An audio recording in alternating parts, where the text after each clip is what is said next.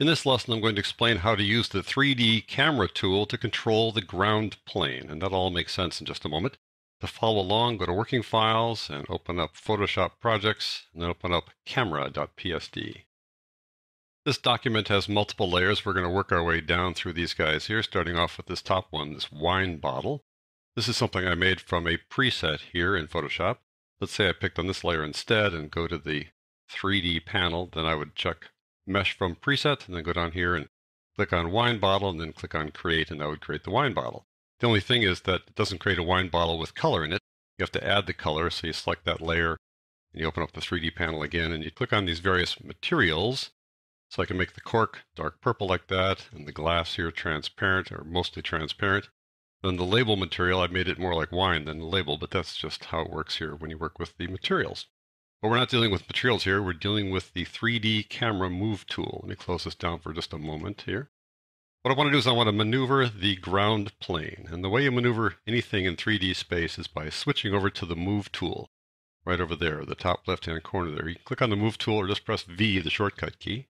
That turns it on. And when you do that, it puts all these 3D things on the screen. The secondary view here, the light up there, the ground plane down here, and then the move tool that allows you to control both the ground plane and the object itself. What we're going to do in this lesson is use the camera tool to control the ground plane. That sort of seems counterintuitive, right?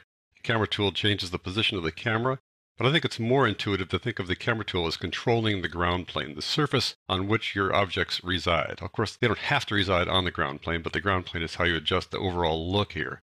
So let's just start working with that. As I move my cursor around here, I've got the move tool selected. I've also got the camera tool selected. If I open up the 3D panel, you'll see what I mean. Right now it says label material, but if I click someplace else like that, it changes to current view and has a little camera icon. That means you now have the camera selected and you can now maneuver the camera to adjust the ground plane. If I click one more time, it says environment, but in fact the camera is still selected. If I switch back and forth between environment and current view, it just changes the properties that are displayed over here.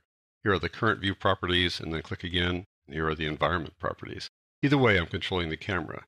Now I've got 5 camera control tools, which are the same kind of control tools when you control a 3D object. And they're right up here. I'm going to talk about them here right to left. Some of the names are confusing, but you'll see how they work in a moment. If I click on this first one, that's scale. Take a look at it. You can see that it gets smaller and larger. If I use scale, that means I'm moving the ground plane closer or farther from the viewer. So right now, if I go down here and start dragging, if I drag up, it drags the ground plane closer to you. If I drag down, it moves the ground plane farther away. I can't make it go left or right, just closer or farther. That's scale. So it's not really scale.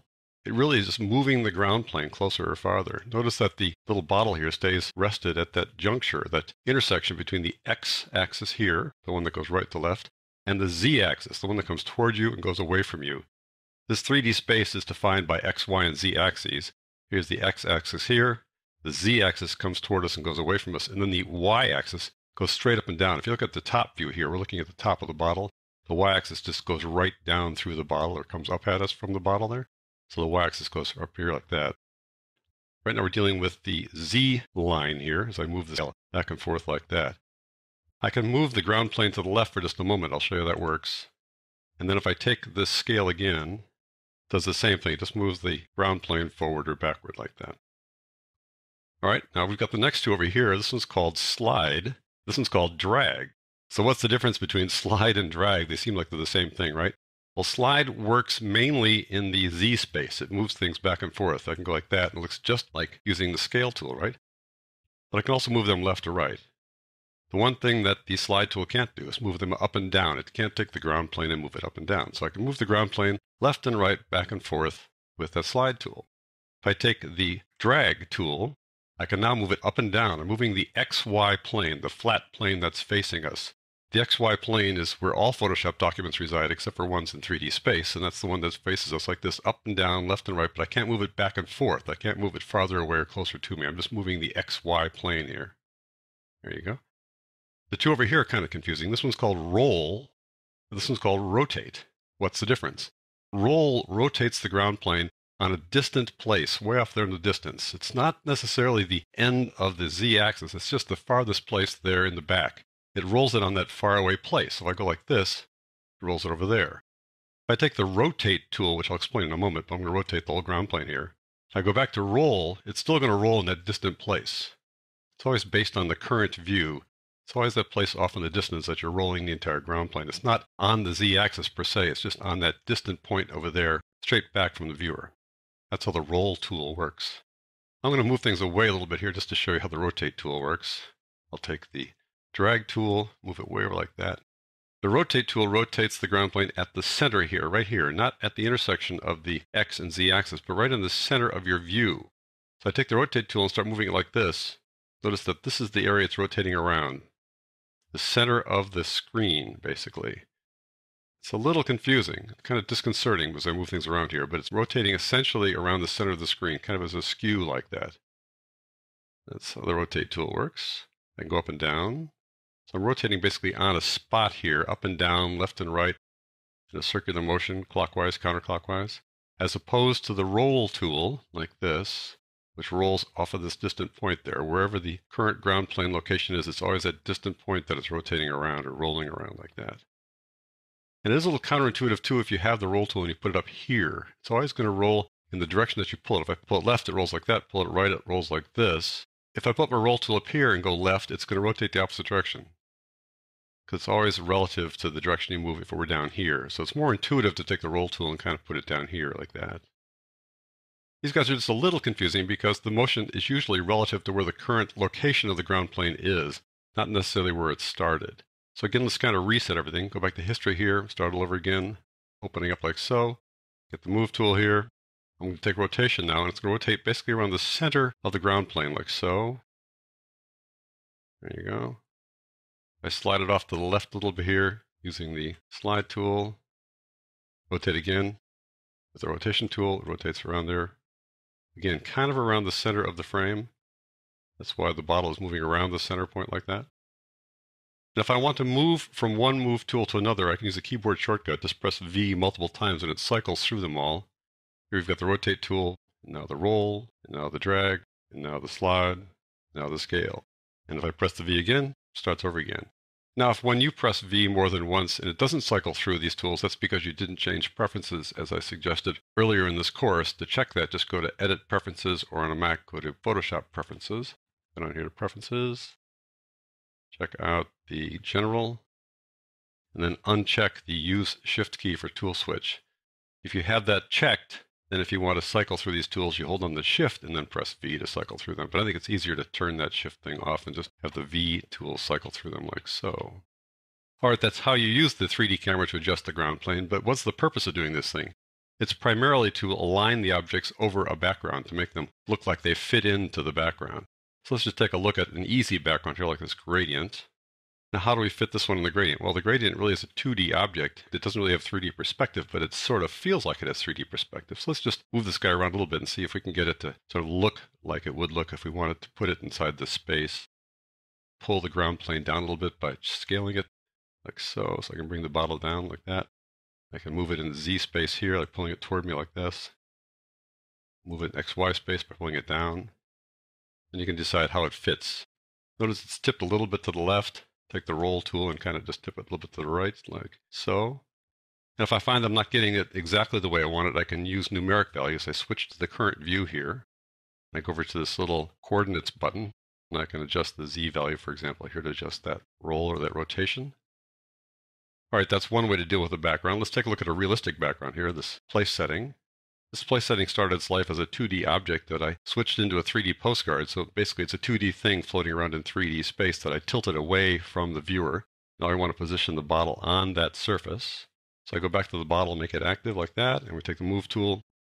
Maybe we want to push it back a little bit. So to push it back, we take the slide tool and push it back, like so. Which also makes it look like it's smaller, right? If we scale it, it just seems like it just pulls it toward us, right? So that's kind of the strange thing about scale versus slide. Nevertheless, we can go back over here, move it in XY space like that. I might need to rotate it toward me a little bit, so I click on the rotate tool and kind of pull it toward me by going down below it and tipping it toward me a little bit. Just kind of a guess here. There is a way to adjust the perspective before I place an object in the scene using the vanishing point filter. We'll do that in another exercise. So here's just kind of eyeballing it. All right, now you notice that when I do this, I get this kind of mottled look to the shadow. That's because Photoshop does not fully update the view because it takes so much time to fully update it. This is basically a draft view of the 3D. If If you want to improve the view just to kind of get a better feel for how things are going to look, you can just render on the fly here. That's this button here at the bottom of the Properties panel. Click on that. It does a little render like this. You can let it pass by a number of times to improve the render, but you can stop at any time by just clicking at any point. It's like that. It turns it off. Now you can see the shadow looking much better there. All right, let's move on down the line here to a couple more things. Got this horse in this background. Turn off the wine bottle. The horse is a 3D model that I downloaded from the internet. It's an OBJ file. That's a file extension that was created by a company called Wavefront. It's now kind of a standardized 3D extension.